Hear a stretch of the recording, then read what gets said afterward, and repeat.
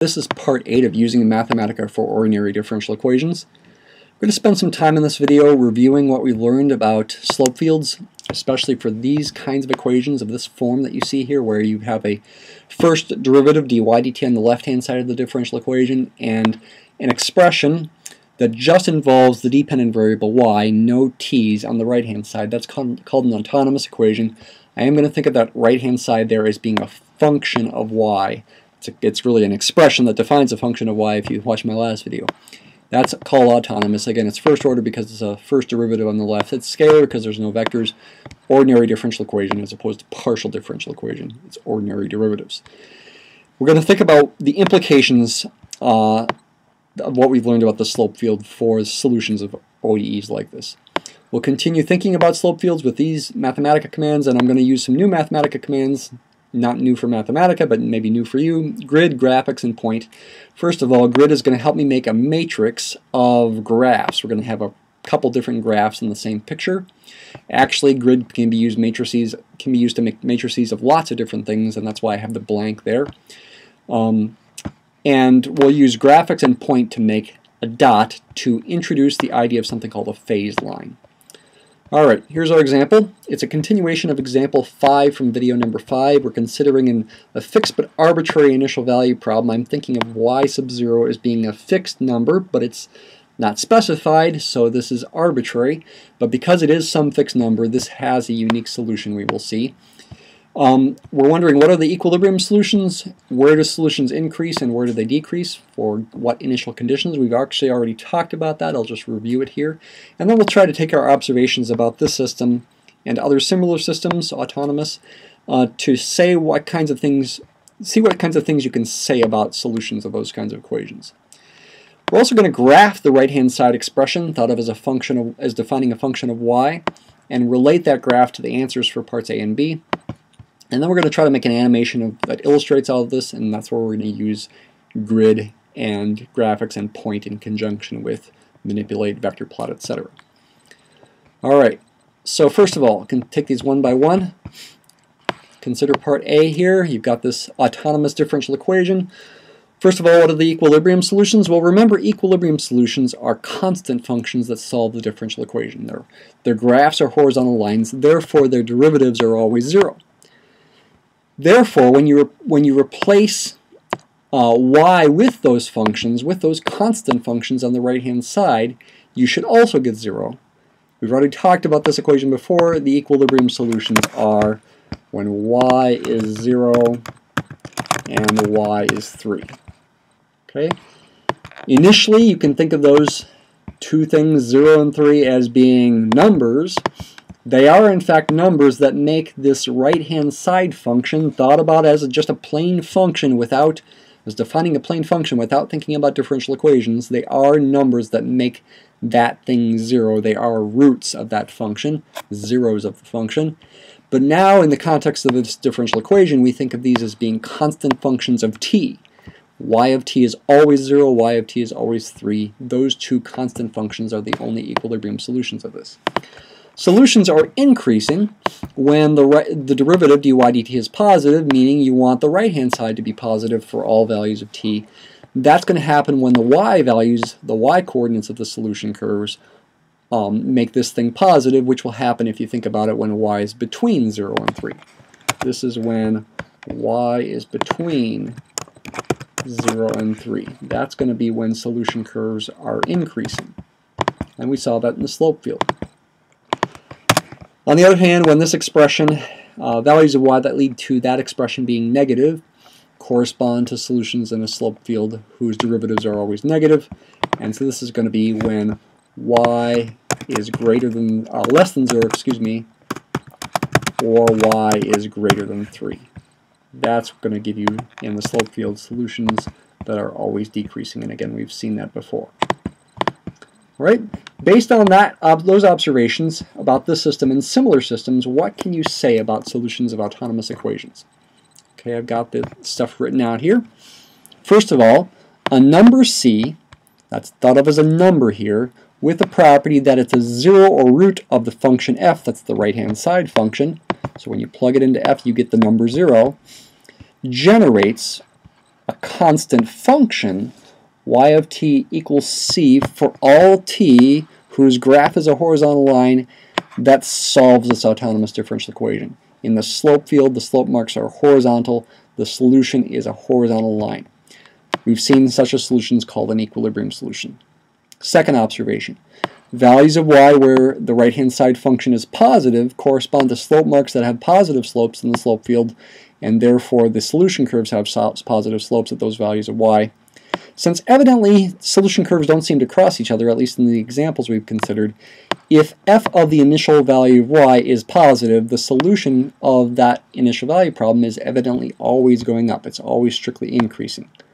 Though perhaps f needs to be a nice function, an ordinary kind of function you're used to for this to be true. You can come up with crazy functions where maybe it's not true.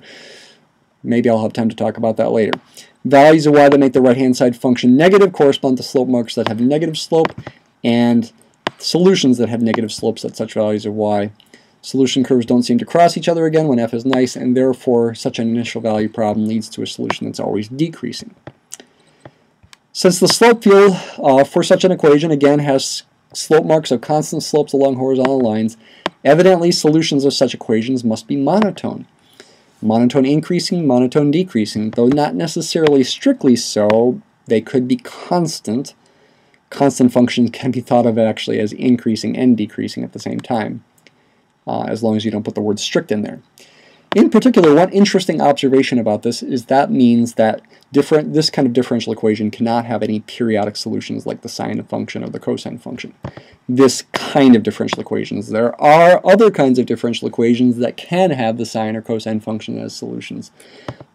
Actually, we've seen an example in a video or two ago. Okay, but it's not of this type. There are second-order equations of the most important kinds where you can get trig functions that are periodic as solutions.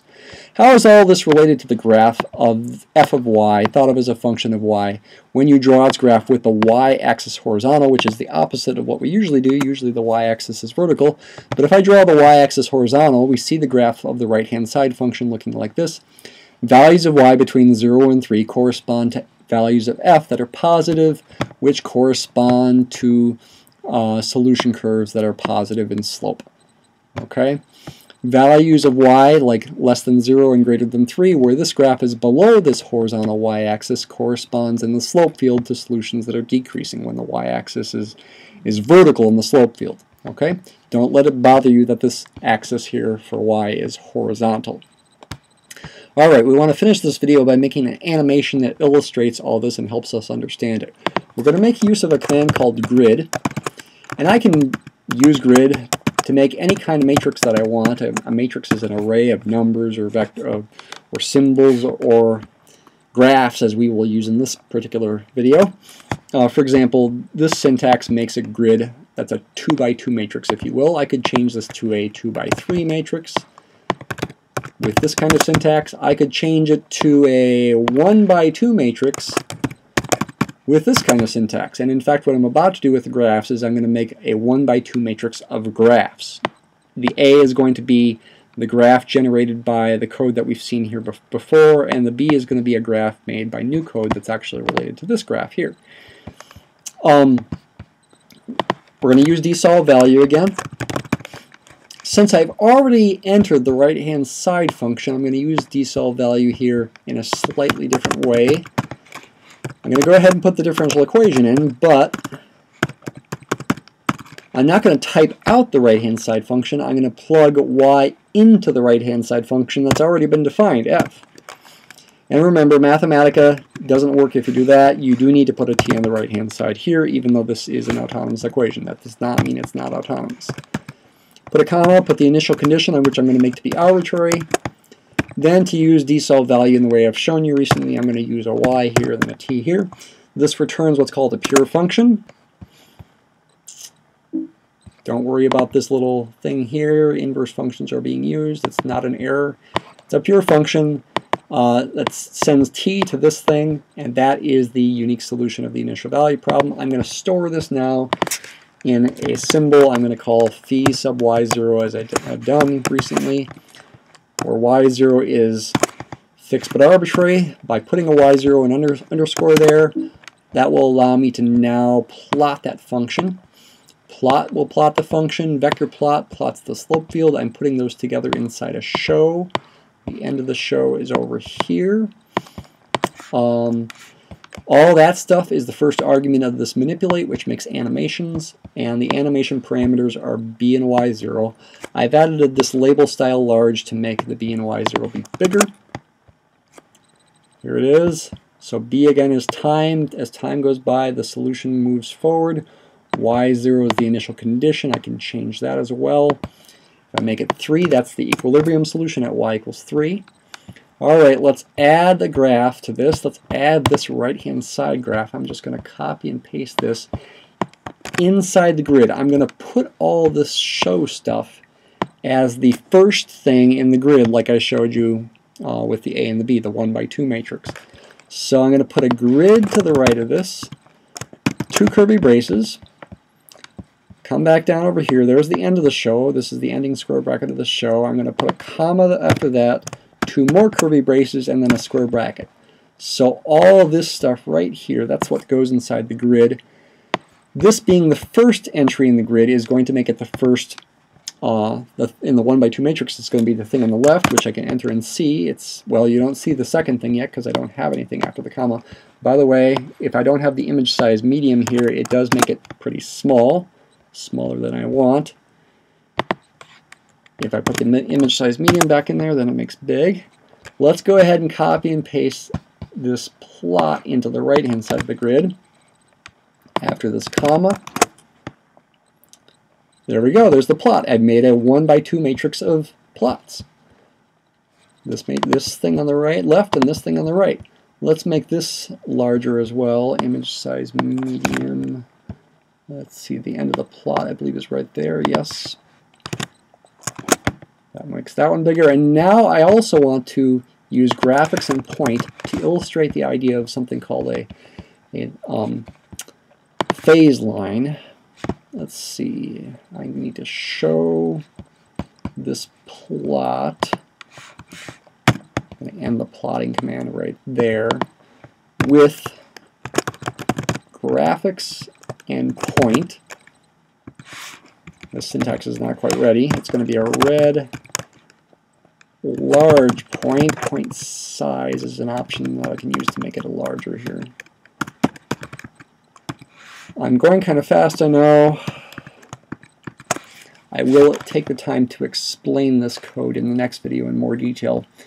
Graphics, point are being combined here to make a dot that's going to go on this right-hand side and in fact be animated.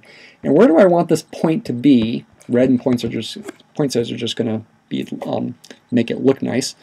I want this point to move along the y-axis as the y value of my solution curve changes. Turns out the syntax I need here is phi sub y0, not of t, but of b, the animation parameter b, comma 0.